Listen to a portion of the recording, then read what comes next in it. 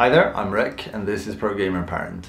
Today I want to talk to you about intention and results. And when we talk about computer games, that's everything. When we talk about real life, that is too everything. What did you intend to accomplish? What did you intend to feel? And what happened? It's so important. And when we talk about computer games, it's so easy that we forget that because we follow the flow. We see there's an exclamation mark and we just run towards it without thinking, what do I want to get out of this?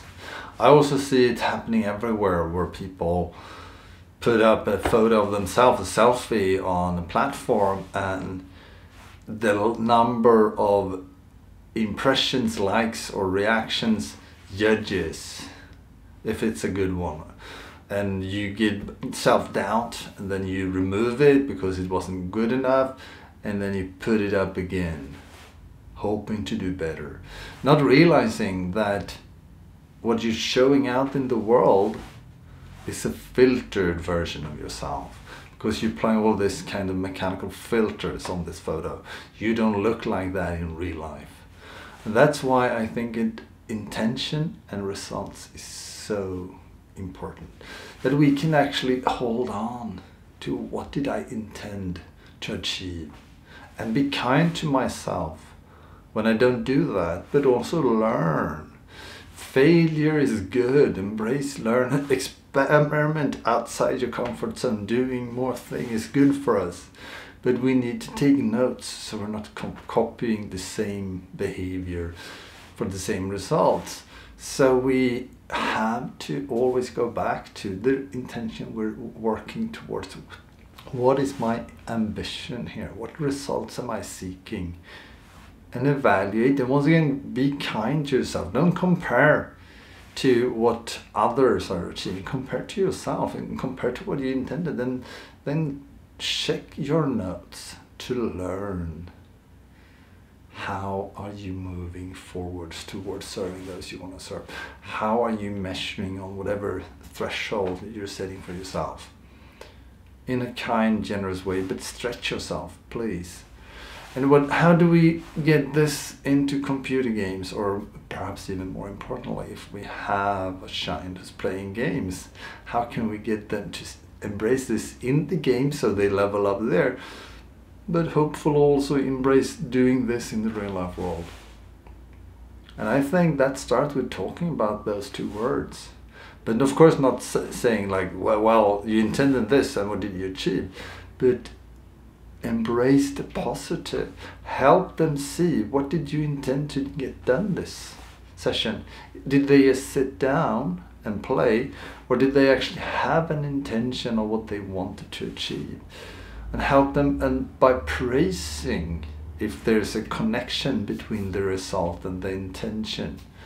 So don't go chasing the lost intention and don't go chasing the lost result, but actually embrace whenever you see that there was a connection between intention and result.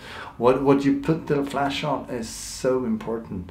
And the good thing is we can help them do this in their platform. The good thing is we can help them level up in the game.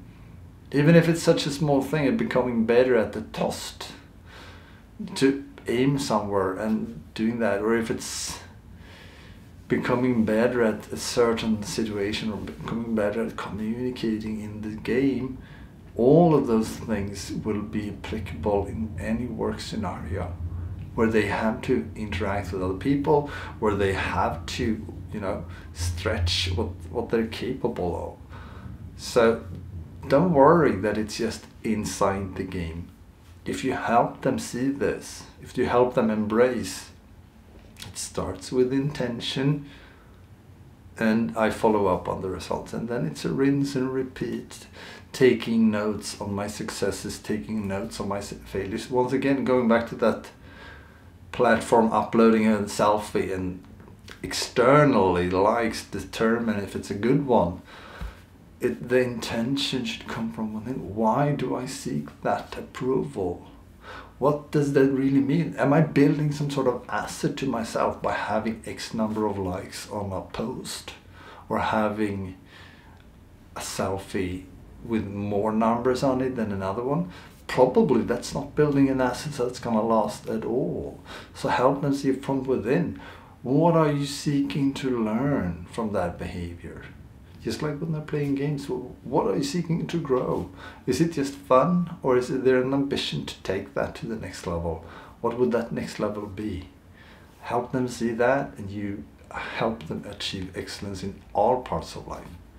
But teach it, once again, from the positive aspect.